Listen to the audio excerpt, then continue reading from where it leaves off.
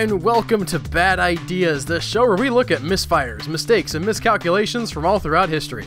I'm Tony Southcott. And I'm Albert Berg, and today's episode is brought to you by our featured patron, Rich Alex. Thank you, Rich. Today we're going to be talking about a man named Thomas Midgely Jr. and one of the bad ideas that he was responsible for, Tony. Are you saying that the research went too deep and you couldn't get all the bad ideas? It went so deep. It went so deep on this first bad idea that I just had to throw up my hands and say, I guess you guys can Google the rest of them. The first thing that you need to know about Thomas Midgely Jr. was that he was not a trained chemist. It is very important to have that in mind during this story. So he's like one of those guys that had a Gilpin set when he was a kid and made fusion and so on, but didn't have any sort of degree to back it up later? He would have been before the Gilbert nuclear sets. He was born in 1889, and his father... Yeah, that's a little before. And his mother's father were both inventors. And Midgely, naturally enough, followed suit. He graduated from Cornell University with a degree in mechanical engineering. It's still a pretty fancy degree. Yeah, not bad, but not chemistry. And this is the first story that was told in a biography of him that was written in the 1950s, before his reputation had been horribly tarnished. And they told the story of how, during his development of his most famous bad idea, he has a lab accident. A test tube or some glass piece of equipment breaks, and shards of glass go into his eye. Midgely goes to the doctor and says, "Doc, got glass in my eye. What can you do?" And the doctor says, "I don't know, man. It looks real delicate. Can't really help you." Midgely says, "Never mind. I've got this." And his solution to the problem of having glass in his eye was to wash his eye out with mercury. Mercury's not a solution. That's a full-on element. Did I say it was a solution? Oh, okay, the solution to the... I get it. I was a chemistry joke. I'm lame. I should have rolled with it. It wasn't a good joke. I was just throwing it out there. But yes, you told me about this a little bit while we were in San Antonio, and it was just like, what? You're going to throw that toxic chemical into your eyeball and just let it like Quicksilver around? Yeah, well, and the thing is, apparently this did the trick, but I thought that small incident could maybe provide a window into his attitude towards known toxic substances and their relationship to human beings. Because that's going to play out on a big scale in this story. Midgely was hired by GM in 1916, and one of the first things they had him working on was solving a problem with the new internal combustion engines they were developing for use in automobiles. In the early days of automobiles, engines would run on nearly anything that could burn, whether it be kerosene or gasoline or alcohol. And when I say alcohol, I mean like any alcohol. Grain alcohol, plant alcohol. If you could distill it in your backyard, it would run in your Ford Model T. And that was actually one of the draws of the Model T. Farmers could literally grow their own fuel and put it in their car and it would run just fine. But as manufacturers sought to make engines more efficient and more powerful, they ran into some problems. And there's a particular problem with one of the engines that Midgley's boss had helped develop. This man, whose name was Thomas Kettering, was the inventor of the starter motor, and the cars that used this new starter motor that he had put in had this really bad knocking program. The engines would make this just ungodly noise to the point where drivers were just freaked out by driving their cars. It was ultimately harmful to the engine itself. And Kettering is facing criticisms of people saying, you put this new starter thing in and it went crazy. Clearly the starter's the problem. Kettering knows this isn't the problem, but he needs to come up with a solution so that he can prove it, and he puts Midgley on the case. Midgley spent months in the lab trying to find the solution to the problem, mostly through a process of trial and error. And this is important in this story, again, to emphasize this man was not a chemist. His approach to solving this problem was just to sit down with a model engine and some gasoline and start mixing stuff with gasoline to see if any of it improved the problem. At one point, he even experimented with adding melted butter to gasoline. He tried adding red dye to the fuel because he erroneously believed that the color red could absorb heat better than other colors. But since there was no red dye in the lab that day, he added iodine instead, and iodine just happened to work. Not because of Midgley's idiotic theory about color, it just happened to be good. They tried red dye later, and it was nothing. I was just thinking about how, like, the red dye was working as antibacterial for infections and things like that, and they thought it was partially because of the dye doing something to the cell, but it was actually not even the dye component that was causing it to actually work as an antiseptic. So I would just wonder, I thought he was going to be going down like that route, where it's like, oh, it's useful for this, maybe it'll do this. But no, it's a pretty color that absorbs heat. It looks warm. He literally thought, like, because there are these red flowers that survive in the winter, red must be a color that absorbs heat better. It was a weird, tortured thought process that, again, emphasizes the idea that he was not a chemist. So he does find this iodine solution that works. The problem is iodine's relatively expensive. You don't want to have to add enough of that to your gasoline to stop the knocking, because then your prices of gas are going to go up. But there was another solution that presented itself to the problem, and that was mixing ethanol with gasoline. We mentioned earlier alcohol from plants was already something that you could put into your car. Ethanol would not burn as efficiently as gasoline, but mixing some ethanol in with the gasoline got rid of the knocking problem. And because you've already got a bunch of it around, because cars are already running on ethanol, it's easy to produce, but it wasn't quite as efficient. Yeah, and we still use a lot of ethanol today in, like, gasoline mixtures. Yes, which was something that we could have been doing literally the whole time. We could have just been using ethanol the whole time. The only problem with ethanol was that at this time you needed 1 1/3 gallon of ethanol to take you as far as a gallon of gasoline would. And that was a concern for airplanes, which was what Midgley was originally working on in World War I. During the Great War, he's assigned to working on airplane engines, and obviously there you want the most efficient fuel possible, but in a car it's not so crucial that you get every ounce out of every gallon. It was commonly accepted doctrine in the 1920s that the world would soon run out of oil and eventually everyone would be using ethanol from plants. That's an idea that's not quite ever died, and in the mid-2000s, the idea of peak oil was very big again.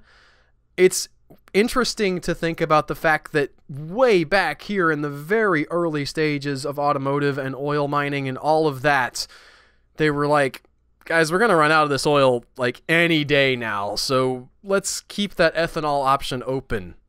And I definitely remember hearing so many people actually saying that, and it seems like we always end up finding like another reserve somewhere. I know that can't work forever, but it is interesting that they were thinking this 100 years ago.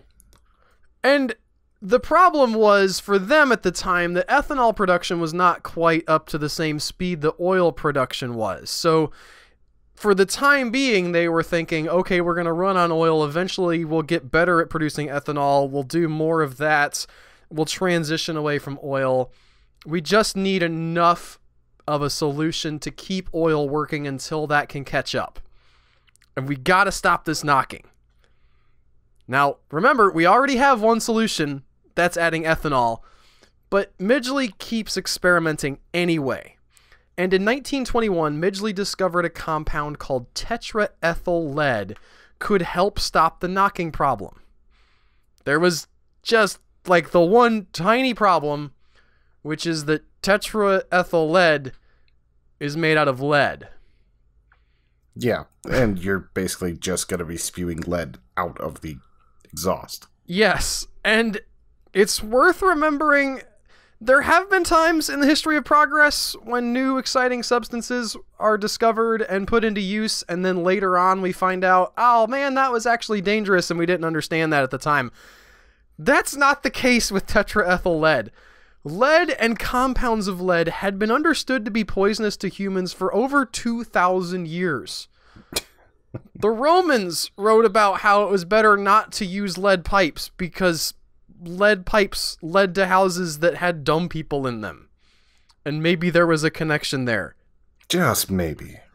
It's like if you're figuring these things out pre-scientific method, it's got to be pretty apparent what's happening.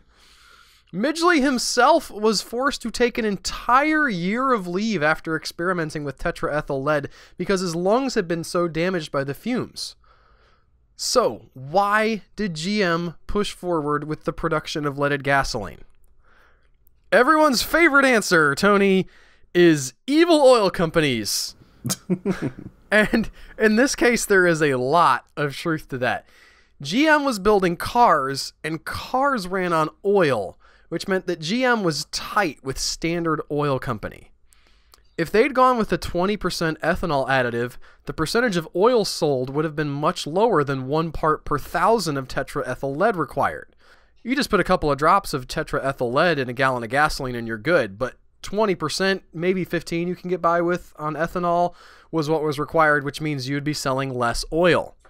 GM had their own profit motive driving the decision too.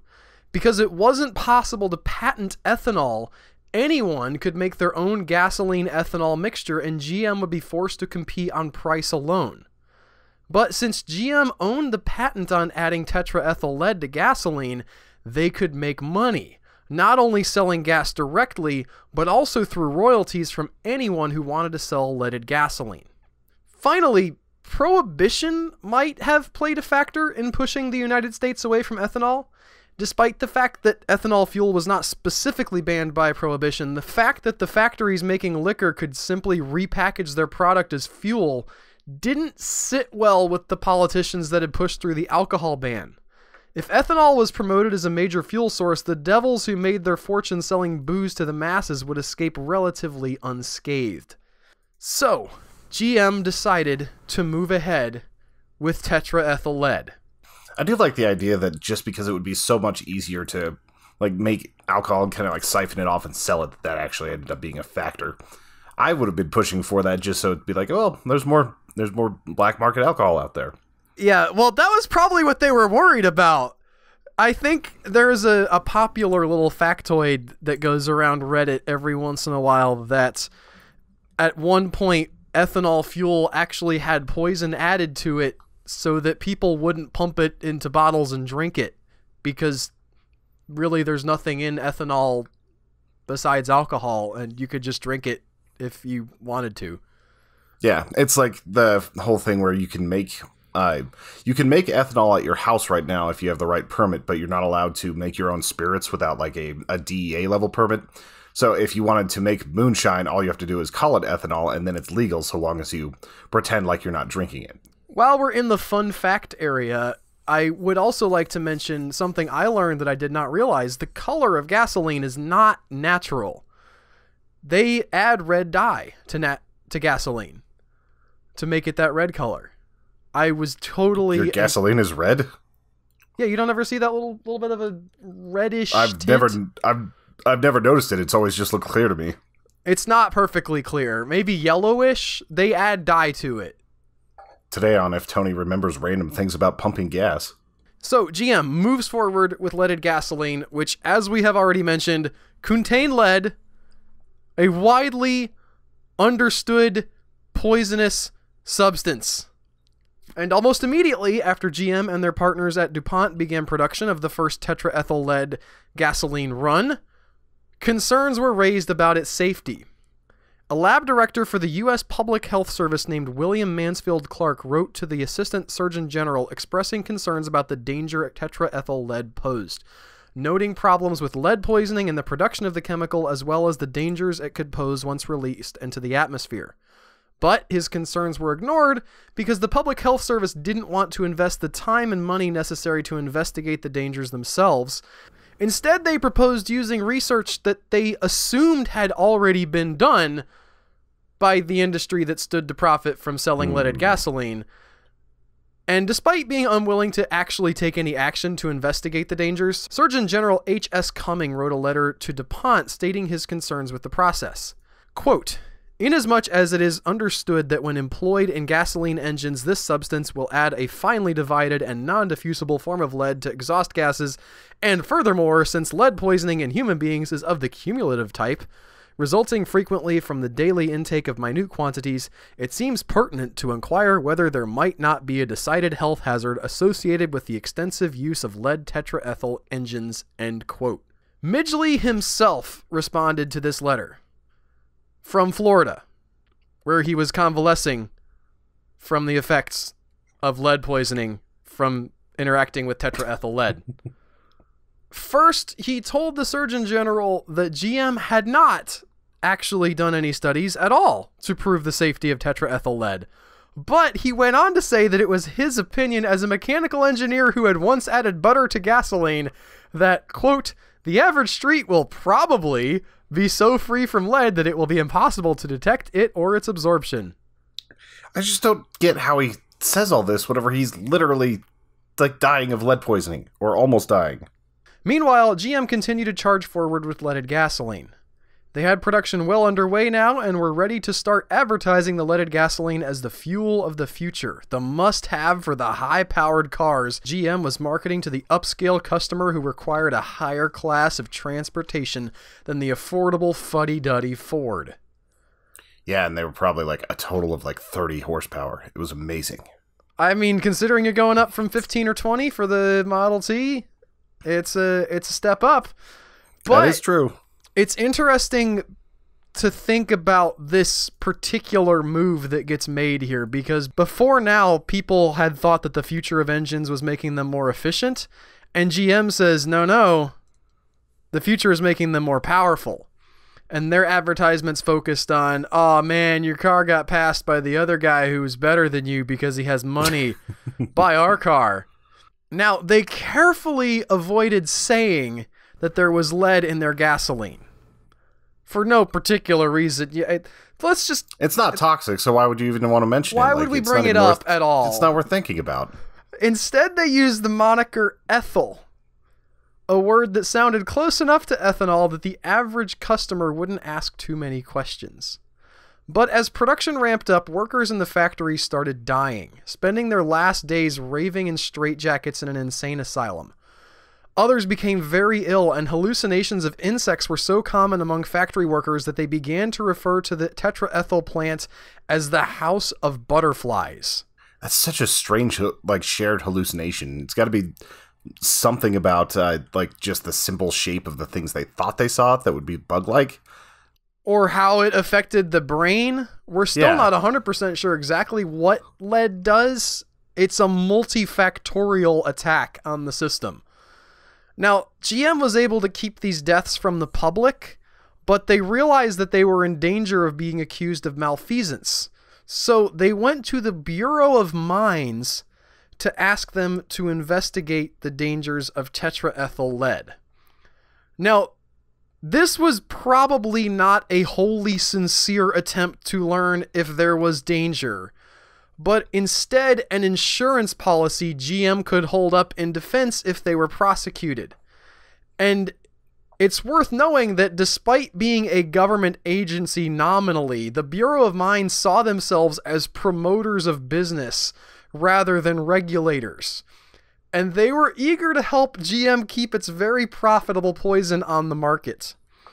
When one worker at the Bureau of Mines questioned why they were using the term ethyl in their internal communications rather than lead, his boss replied, quote, "If it should happen to get some publicity accidentally, it would not be so bad if the word lead were omitted, as this term is apt to prejudice somewhat against its use." This reminds me so much of whenever we were talking about the asbestos people and how they started changing what they called it in internal memos. I forgot about that. Yeah, but this isn't even GM. Lines. It's not GM doing it. It's the people in the government saying, well, if somebody leaks some of this stuff, it's better if we're using the company term.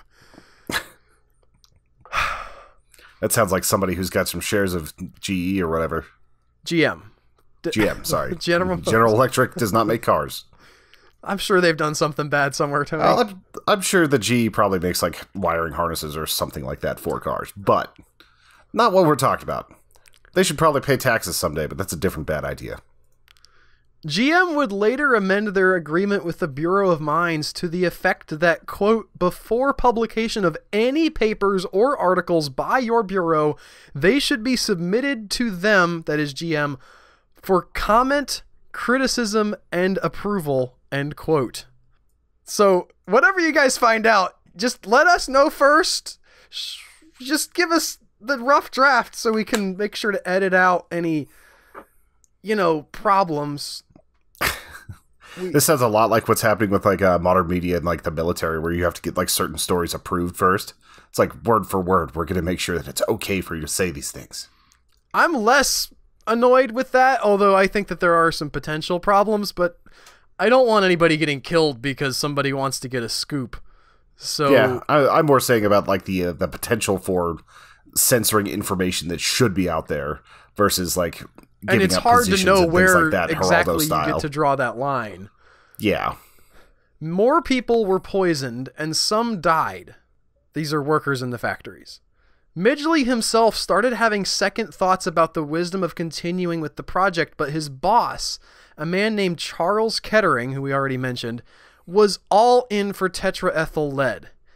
Kettering was recovering from the crushing failure of a pet project of his at GM, and he was determined to prove that his lab was still capable of turning a profit for the company. He had gone all in for this air-cooled engine idea that just didn't end up working out and cost the company a lot of money, and he sees that if he doesn't come up with something that turns around his stock in the company pretty quickly, he's maybe going to get the boot.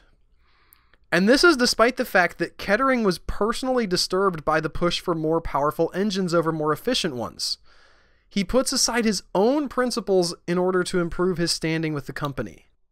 GM's president, Alfred Sloan, was personally worried about the obvious dangers of the product, but when he wrote of these concerns to DuPont head Irene DuPont, DuPont responded by pointing out that it was far more dangerous to manufacture nitroglycerin than tetraethyl lead, and that the erosion of lead paint would infect the environment more than leaded gas fumes ever could.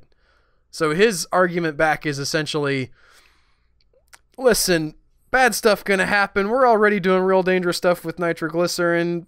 Leaded paint already on everybody's walls. Kids eating it like candy. How bad could this really be? But it tastes so good. Apparently it did. Kids were compelled. DuPont went ahead with the manufacture of tetraethyl lead, but GM was worried they weren't producing fast enough to corner the market. If tetraethyl lead had to compete with other safer anti-knock agents, all their research would be for naught. So GM partnered with Standard Oil to produce tetraethyl gasoline at even higher capacities. Standard was even less concerned with safety than DuPont, and within 2 months of operation, 5 of their workers were dead, and nearly everyone at the plant was too sick to be able to continue working. That is insane. And this is just at the manufacturing plant for the gasoline? Yes. Where they're putting in the okay. Yeah, so Standard Oil has a lot more experience with the large-scale production of gasoline. They have a lot more experience with refining, so they know how to do this stuff at scale, but they don't care at all about safety. And they're just they have people on their factory floor with shovels shoveling out lead residue from the chamber that was used to make tetraethyl lead. The DuPont engineers show up at the Standard Oil plant and they're just like horrified at how unsafe it is. And don't forget, DuPont killed some people with their plant and got their place named House of Butterflies, and these guys are like, you guys aren't nearly safe enough. House of Butterflies sounds so nice compared to what was actually happening. It's a cool horror movie name. I think we need to develop a horror movie script that involves early industrial horror and also like actual scary things that are like butterflies. Yeah, and have the guy that did House of Leaves do it. Maybe. The problems became so big that even Standard Oil couldn't keep them under wraps. But when asked about the deaths and the rampant sickness, the chief chemist at the lab waved it away, saying, quote, "These men probably went insane because they worked too hard." It's easy to work too hard when you're being exposed to lead, apparently. And this would not be the only example of victim blaming in the story of leaded gasoline. Thomas Midgely himself said that the problems with the production of tetraethyl stemmed from the workers playing around with the liquid in the factory, and Standard would go on to deride their poisoned workers for not understanding that the production of tetraethyl lead was a, quote, "man's undertaking," end quote. This sounds a lot like what they were saying for the radium girls who are like painting themselves in radium because they didn't know the awfulness of How what did you not know it was super dangerous? Yeah. We told you to do it all the time and to test it out on your hands and stuff like that, but... To be fair, there were requirements of, like, you got these suits that you're supposed to wear. So that was their argument. Like, look, you guys had to suit up every day and we told you not to take any of this home. You should have known it was dangerous. So maybe they weren't quite as awful as the Radium Girls guys, but they're still on the scale of real bad awful. Midgely himself was called up from his vacation in Florida, which, in case you've forgotten, he took because he got lead poisoning from tetraethyl lead, to do damage control. He rose to the challenge by standing in front of reporters and washing his hands in a bowl of tetraethyl lead, claiming he was taking no risk whatsoever.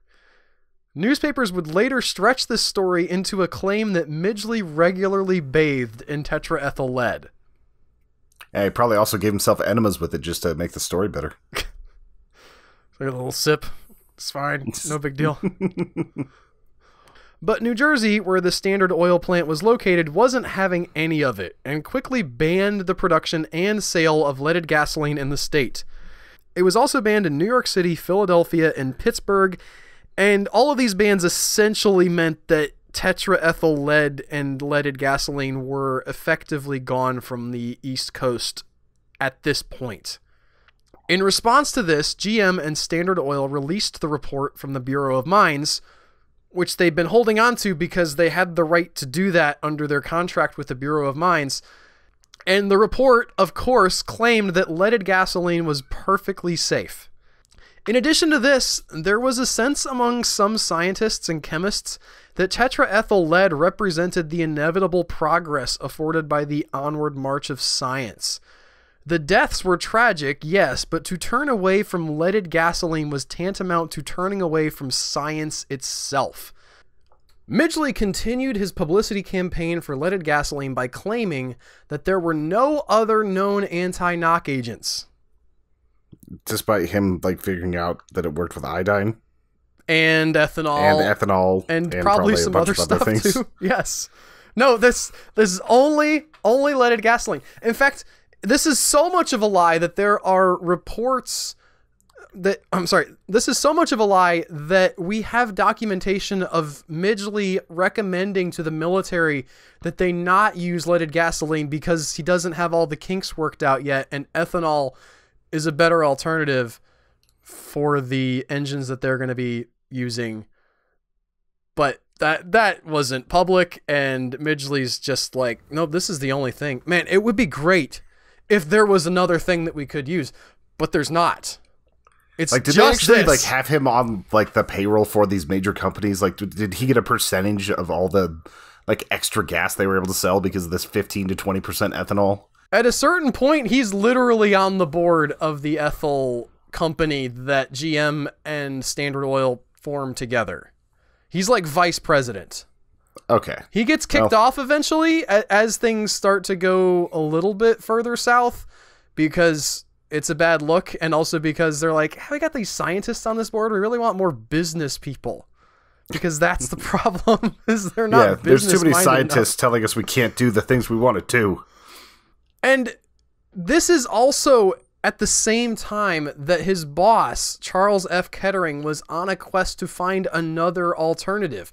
In addition to the other alternatives we already have that Midgley says don't exist, Kettering says, okay, fine, we have to solve this.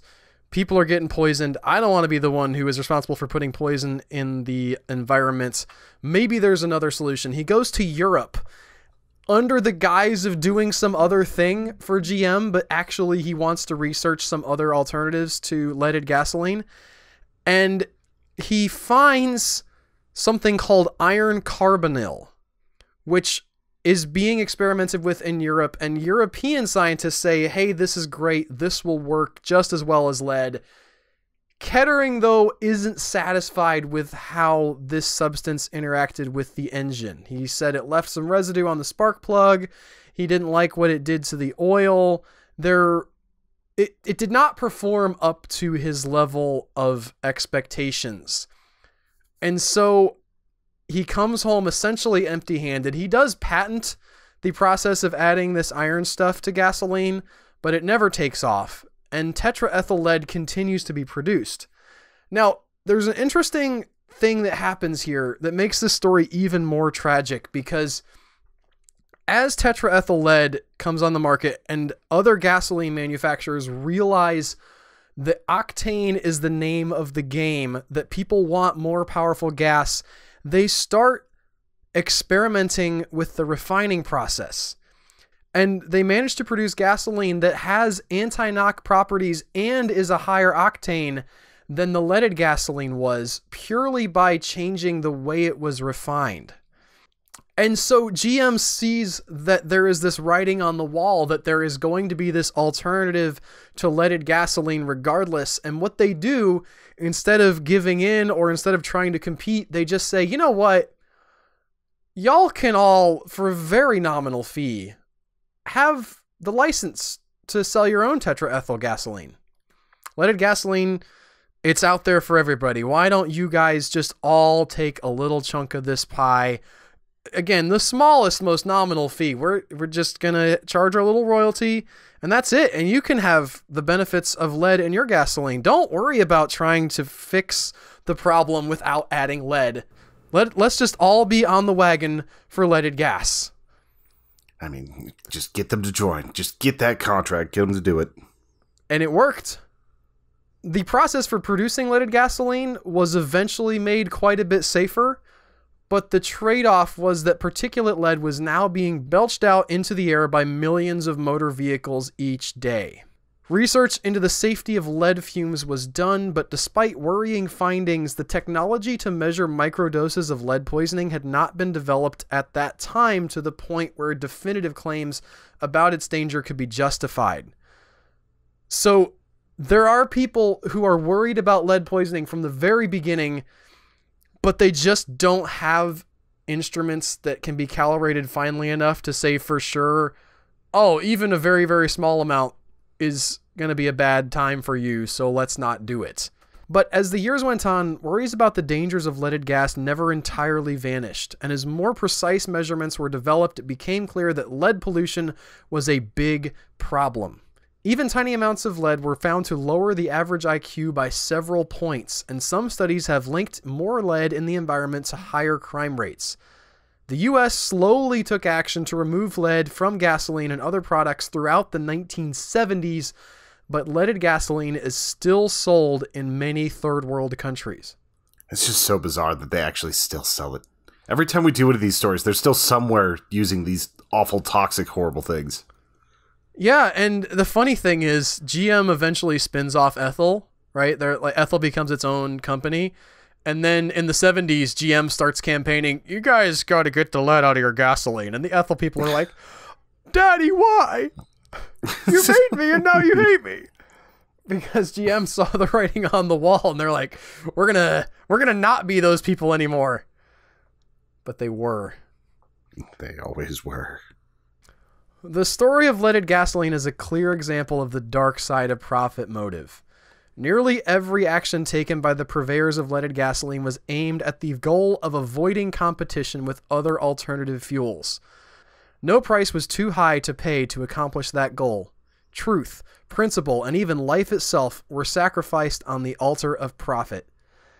And many of these people just got away with it, Tony.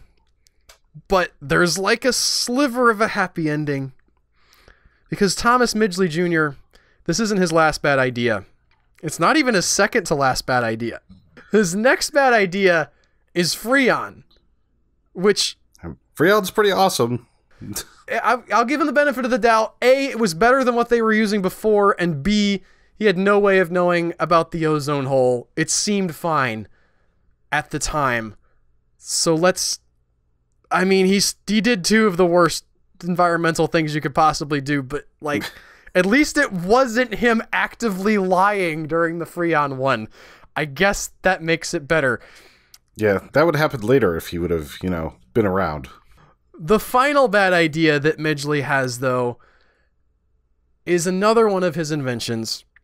He becomes very sick, and he has difficulty getting himself in and out of bed. He has mild paralysis of some kind, and rather than having to have people help him in and out of bed, he invents a pulley system that he can get himself into to lift him out of his bed. And Thomas Midgely Jr., one fine morning, was found strangled by his own invention, the pulley system that he intended to lift him up out of his bed. Well, at least something he invented finally took him out. Yes, after taking out arguably like the whole of human society. It's so tough to know, because the argument that DuPont made about leaded paint is a real thing. That probably was a greater contributor to individual human lead poisoning, but both of those things were really, really, really bad. And there's no way to know, even if it's a few percentage points of IQ, if you take that off of the entire population of a country for 50 years, which is how long lead was in operation as a major fuel source, what does that do? How much further could we be along if this hadn't happened? And how much are we still paying the price? It's difficult to know, and I'm not making any definitive statements, but it seems like it was not worth it. Definitely not. Not because of engine knocking noises. Especially considering that there were safer alternatives that everybody knew about. Yeah, but you read the memo. There's no safer alternatives. Thank you guys so much for listening to this episode of Bad Ideas. If you enjoyed it, I hope that you'll tell a friend about us or click on that like button over on our YouTube page. If you have bad ideas you want us to cover, you should send them in to badideasshow@gmail.com. And if you want to help support us, you can go to patreon.com/humanechoes and become a patron, where you get these episodes a whole week earlier than everybody else. And you get to help make the wheels turn here without leaded gasoline. Yep. We promise we will not be using any leaded gasoline to push this out to the world. Bye, guys. Bye.